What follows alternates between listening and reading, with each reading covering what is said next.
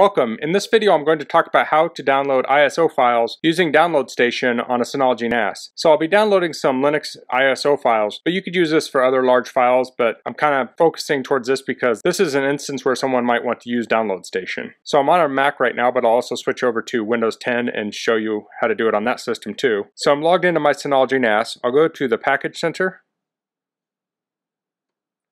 and then you want to search just for download, should bring it up, and we have Download Station, and you want to install that. You'll have the install here. I've already installed it, so I'll just hit open,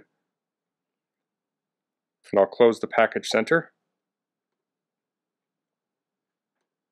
So we have the Download Station up, so we need to feed this a URL to download the ISO file. So if we go to this little icon menu here, we have a plus and a little earth with a plus, and you can click on either one of these. This will give you either the open a file option or the enter URL option. So plus is open a file, the earth is enter URL. So I'll click on enter URL, and then you need to enter in a destination. So if I hit select here, it'll bring up all my shares. So I clicked on my DS share, I'll expand that, and then I have one called ISOs.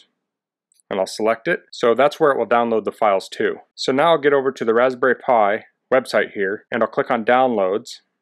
And this is where I want to get my file I want to download. And this has the ISO I want to download. So I'll scroll down on the page till I get to Raspberry Pi OS. I'll click on that. I'll scroll down a little more. And we have the three different system types here. And you'll see it has a link here for download torrent or download zip. So you can use that, upload a file and download the torrent. So what you do is you would click on download torrent. It will download a torrent file to your computer, and that's a small file, and you would upload that on Download Station using this open a file feature. You'd hit open file, browse, and choose it. The thing about using a torrent is you would typically need to configure your firewall to allow people to access your system to download from you also. So that's a little bit more of an advanced feature. So for now I want to do download zip. Now if I hover over this, if you look at the bottom of my browser screen, you'll see a URL down there, and at the end it says rasp iOS full arm hf underscore latest. So this is a link to the latest version of Raspberry Pi OS. So what that means is this is going to do a redirect to the latest version. So if I copy this URL, if I right click on this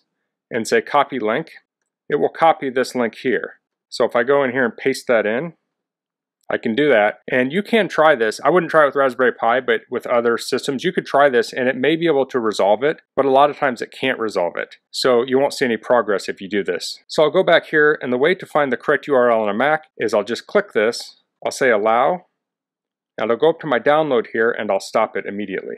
I'll hit the little magnifying glass, that'll take me to the Finder, and now I can right click on this and go to Get Info. And you'll see here it says where from, and I'll just select this. I'll right click and I'll say copy. Then I'll go back to the Download Station and I'll paste this URL in.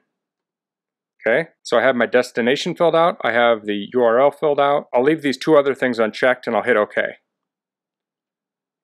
So we should see this start downloading in just a minute here. So I'm going to switch over to Windows and I'll show you how to get the URL on Windows. Okay, so I'm on Windows 10 and I have the brand new Edge browser on here. So I can click on Downloads on the Raspberry Pi website. I'll scroll down, I'll click on Raspberry Pi OS, scroll down, and I'll click on Download Zip. And you'll see it come up here on the bottom. I'll hit these three dots and I'll pause it. I'll click this again and I'll say copy download link. I'll open up a new tab and I'll paste that in here so you can see it. So this has the full link here. So you could paste that into Download Station and it should start downloading.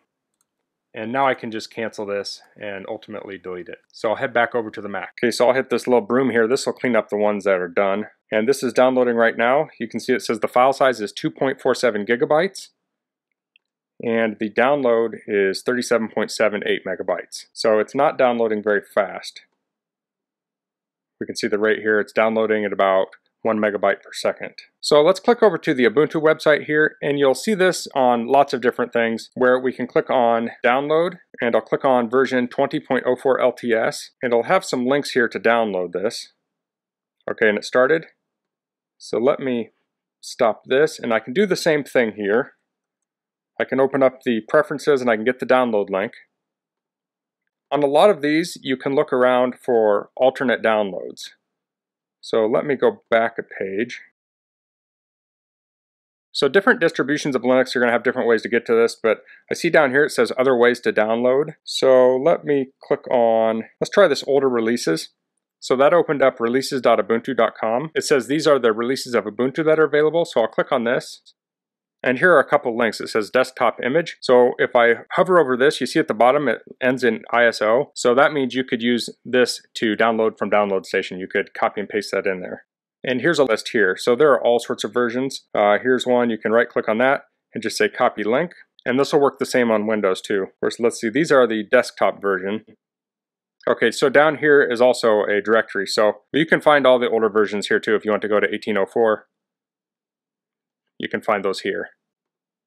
So the nice thing about Download Station is if I download these to my computer, I'm just going to copy them over to the server eventually anyway. And if I put them on my computer is going to back up, and it's going to try and back up these huge files, and I don't really need to back these files up. If I ever lose them someday, I can re-download them. So by using Download Station, it offloads the downloading to the Synology NAS, and I can set these to download. And after this video, I'm going to add on the other two versions of Raspberry Pi OS. And then they'll sit on my Synology NAS ready for me to use, and they won't go into my downloads folder. And it also won't tie up my computer. I can shut my computer down completely because the Synology NAS is still going to be up downloading these files. So this is a really handy feature of the Synology NAS for people who want to download ISOs. It can be used for other things too, obviously. But that's all for this video. If you have any questions, please leave them in the comments. If you like this video, please click like. If you haven't subscribed to my channel, I'd appreciate it if you could do that. And thanks for watching. Until next time, goodbye.